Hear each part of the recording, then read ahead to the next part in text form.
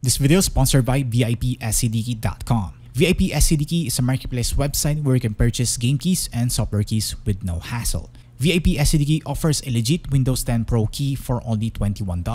But to make it more awesome, they will be giving another 20% discount. Just type our coupon code Xtian C to get it for only $15. If you're in the Philippines, purchasing is very easy. You can use PayPal, PayMaya, or GCash. Visit VIPSCDKey.com now. I'll put the link in the video description below.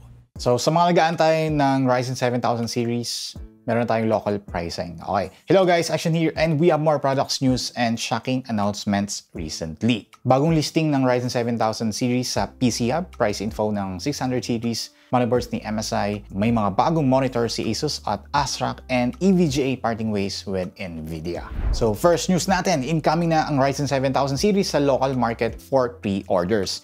And PC Hub has started opening up pre-orders for these three CPUs, namely the Ryzen 9 7950X, Ryzen 7 7900X, and Ryzen 7 7700X. Take note lang natin na currently, mas mahal ang listed prices for these three CPUs. Compare lang din natin sa officially announced SRPs na $699, $549, and $399 respectively.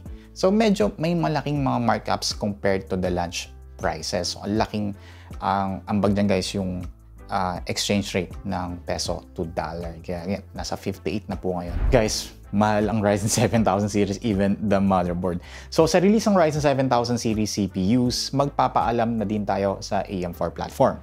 With that said, if nakaset na kayo mag-jump in sa bagong platform, madami din kayong papalitan ng parts including RAM and motherboard. Unfortunately, mukhang mas mapapamahal ka dahil new reports are indicating that MSI's X670E motherboards will be arriving with higher price tags compared sa previous generation. We have the MEG X670E Godlike, MEG X670E Ace, MPG X670E Carbon Wi-Fi, and the Pro X670P Wi-Fi listed sa website ni MSI. Most expensive sa list ay ang MEG X670E Godlike at $1,299, followed by MEG X670E Ace at $699.99, then MPG X670E Carbon Wi-Fi at $479.99.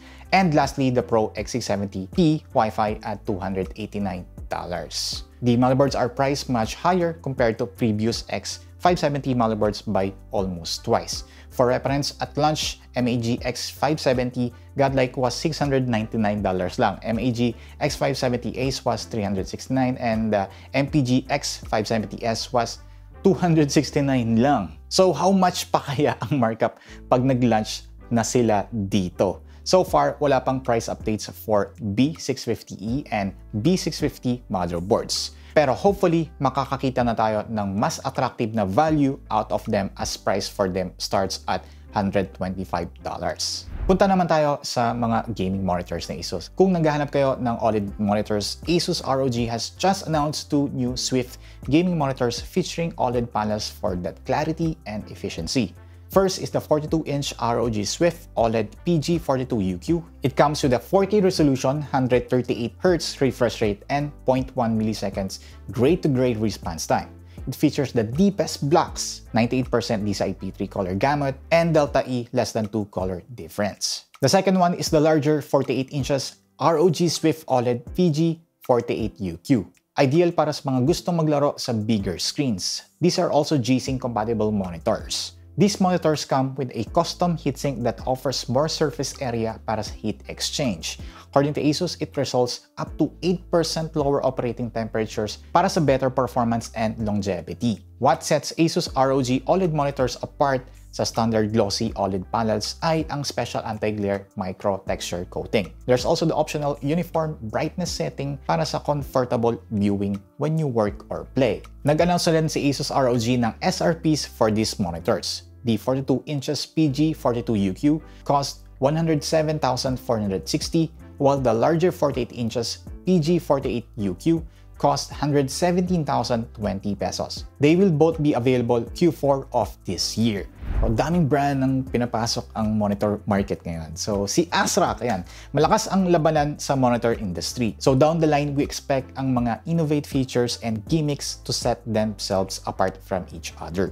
What ASRock had in mind para sa kanilang PG34WQ15R2B, ang haba ng pangalan, gaming monitor ay maglagay ng Wi-Fi antenna. May mga motherboards that features onboard wireless connectivity, so instead na nasa likod lang ng case mo ang antenna or naiklian ka sa cable ng external antenna na kasama sa motherboard mo, may built-in Wi-Fi antenna na itong monitor ni ASRock para sa stronger peak gain and to get rid of potential signal obstructions. The PG34WQ15R2B, ang haba ng pangalan, is a 34-inch ultra-wide curved monitor that features a 1500R curvature, 165Hz refresh rate, and AMD FreeSync Premium. It's a VA panel, not IPS. So meron siyang 3440 by 1440p resolution, VESA display HDR400, and 91% DCI-P3. And meron siyang sRGB 115% color space. For ports, it comes with dalawang HDMI 2.0 ports, isang DisplayPort 1.4, and isang 3.5mm earphone jack. May bundle na din to ng cable sleeve para mas malinis tingnan ang desk nyo. For the price, it listed sa Newegg for $429.99 at the time of this production. That's about 24,513 pesos pag kinonvert sa local currency natin. Wala pa currently sa local market listings natin, so we'll be sure to keep you posted pag may local availability na din. Bakit EVGA? Bakit? Ito ang pinaka-nakakagulat na news. The news came from several news announcements from Gamers Nexus, Jay's 2 Cents, and the official EVGA forum. Starting the RTX 40 series graphics cards, wala na tayong makikitang EVGA graphics cards. There's still stocks for current graphics cards ni EVGA, and those will continue to be sold. Magbibigay pa rin sila ng support dun sa existing current gen na graphics card. So pasok pa din ang warranty for existing customers with inventory being withheld para sa replacement ng cards as needed. Now, this move would make one think na lilipat ba sila to AMD or Intel.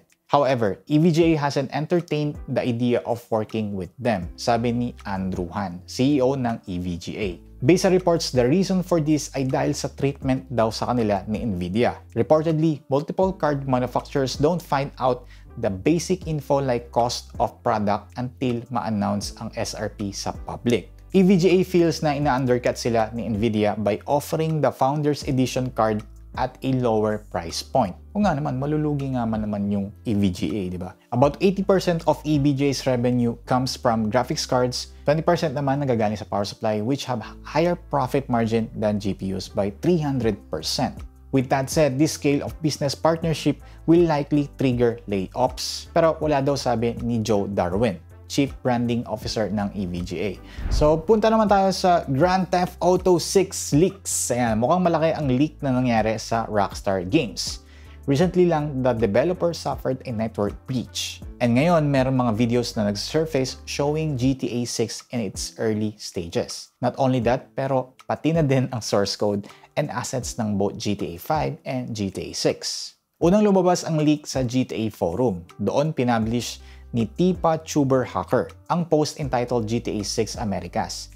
Leak na naglalaman ng video showing in development footage of the game. Mahirapan na din kayo maganap ng video sa YouTube and Twitter since nag-strike na si Take-Two Interactive ng DMCA takedowns. But basically, at first, it starts with a female character who's likely named Lucia over debugging elements. A scenario showing a male character with an NPC. Pinakita din doon how characters interact, how they move and react, game environment, various location ng map, police, object colliders, and madami pang iba. Of course, alpha version pa lang ito ng game, so hindi pa ito final build. Nag-respond naman si Rockstar Games regarding sa issue na kinonfirm naman nila na nag-leak nga. So, nag-apologize din sila dun sa nangyari. So there you have it guys, this has been Xtian, so see you again next time for more tech news.